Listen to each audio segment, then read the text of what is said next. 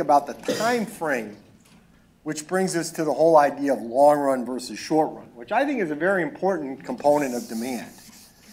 And I like to illustrate it using a very simple example, which is, think about something like the demand for gasoline.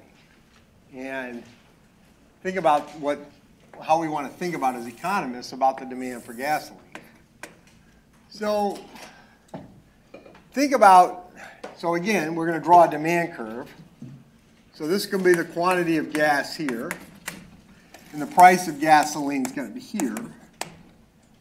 And here's some initial price, P0, Q0. So that's my initial starting point. People are buying this much gas at this price. And then I want to say, well, what would happen if the price of gasoline instead moved up to here? That is, the price of gasoline increased dramatically. And we've seen this happen numerous times in history, right? The price of gasoline goes way up, goes way down. The price of gasoline has been very volatile. And, well, what would happen to consumption? Well, we know the law of demand would tell us that, well, if that's all that happened, that the price of gasoline got more expensive, people buy less gas. Law of demand is going to tell us that. Okay?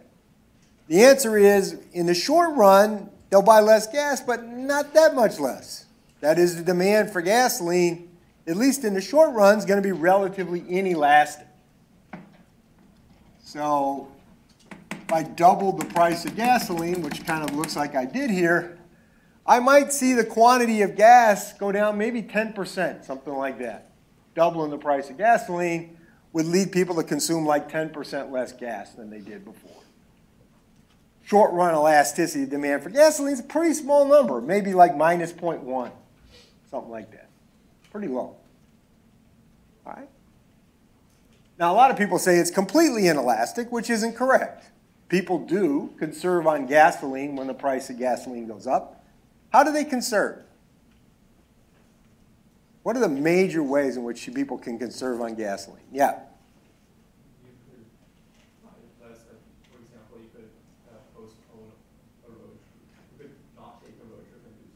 Okay, so one of the things people do is they take fewer road trips or shorter road trips. They go on a shorter vacation. They don't drive as far on a vacation as they would have otherwise.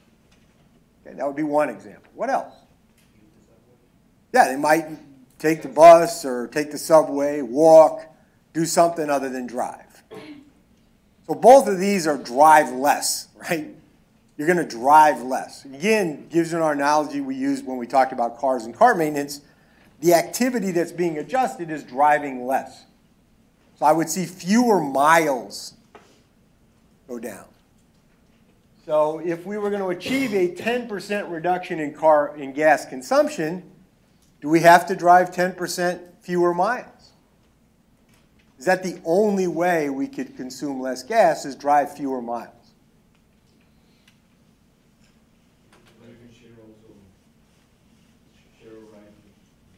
Okay, but sharing is going to mean less driving, right? Because you're two of you in one car rather than each in your own car. So carpooling would go into that drive less category. Yes?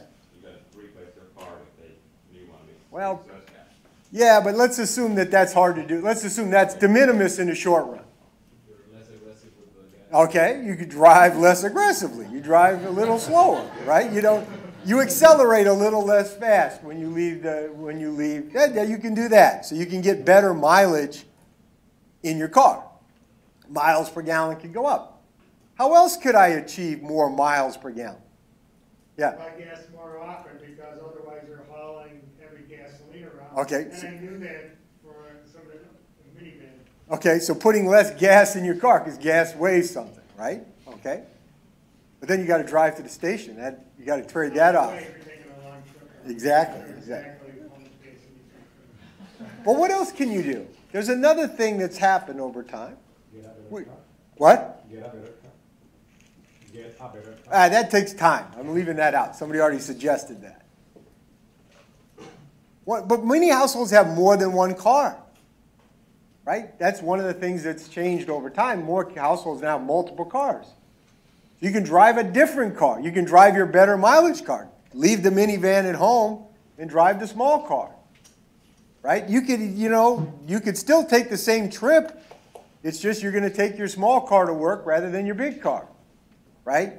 You can't necessarily change the composition of cars that we own overnight, but you can change the composition of cars on the road. See, that's the difference, right? Everybody get the difference between the two?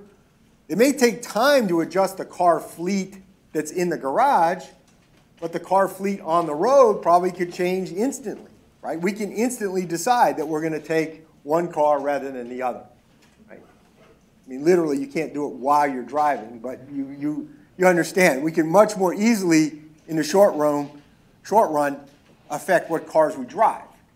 And so that second effect has probably gotten more important as we have more and more multi-car households, right? That is, cars, more ability to adjust which car you drive.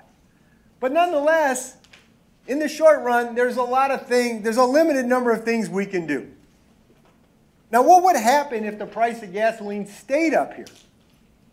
What would happen? Yeah.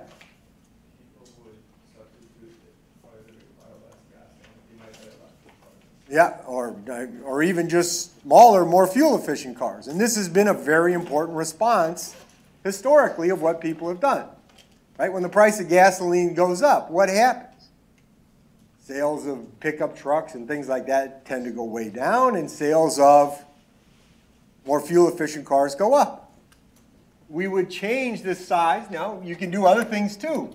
You can build public transportation. You can move closer to work. You can do all kinds of things to respond that you couldn't do in the short run. So what would happen over time is we would move over to a point, let's call it here. That is, the response to that increase in price would be more elastic in the long run because we can do more substitution. There's more things we can do. Okay? All right.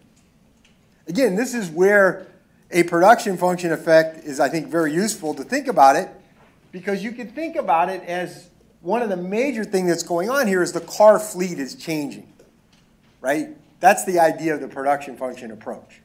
It's not some amorphous thing going on in the background. It's something I can see. I can see that the car fleet looks different when I got here than it was here. If you go back to the 1970s in the United States, the price of gasoline went way up. And if you looked at like the fleet of cars we had, it changed dramatically over from the mid-70s to the early 80s. Basically, the 8-cylinder car basically was out of business by the time you got to the early 80s. Very few 8-cylinder cars being sold. Almost everything moved down to a smaller size engine. Okay? Now, what would happen, though, once we got here?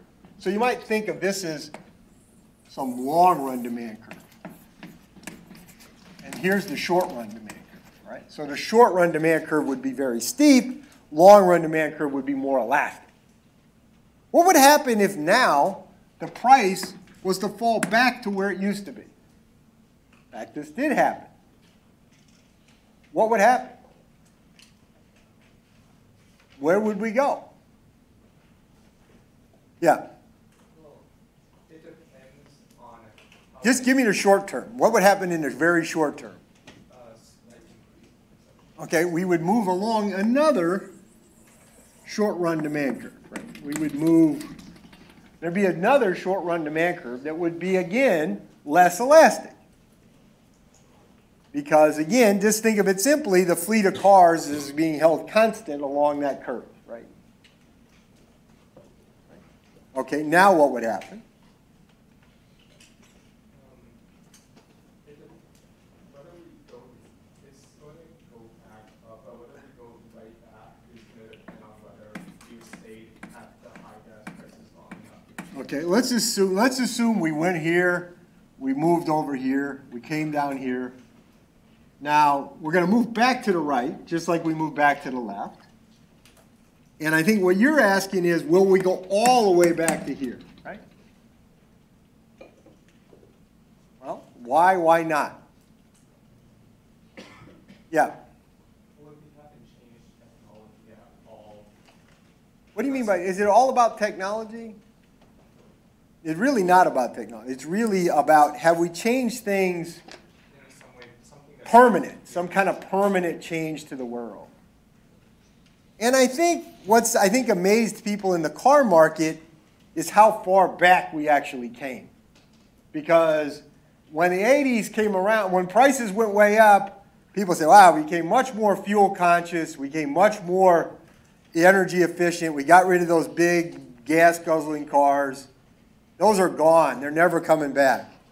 Then gas got cheap, and what happened? What happened to the 8-cylinder car that was kind of a dinosaur?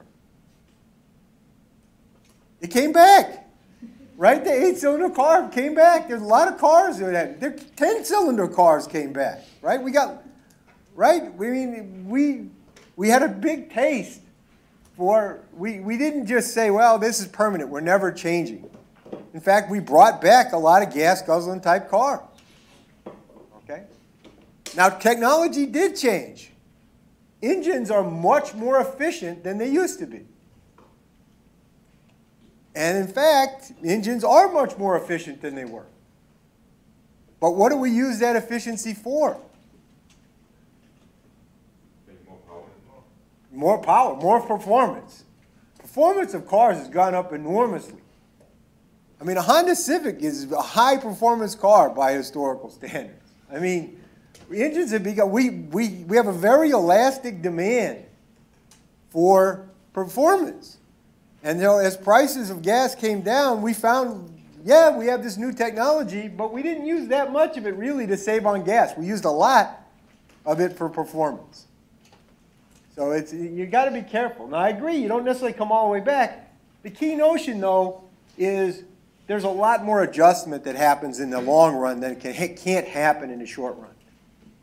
And this turns out to be very important for many goods. Because while you may not necessarily respond much initially, you can respond a lot more as you got more and more things that you can change. Okay? And cars and gasoline is a really good example of that.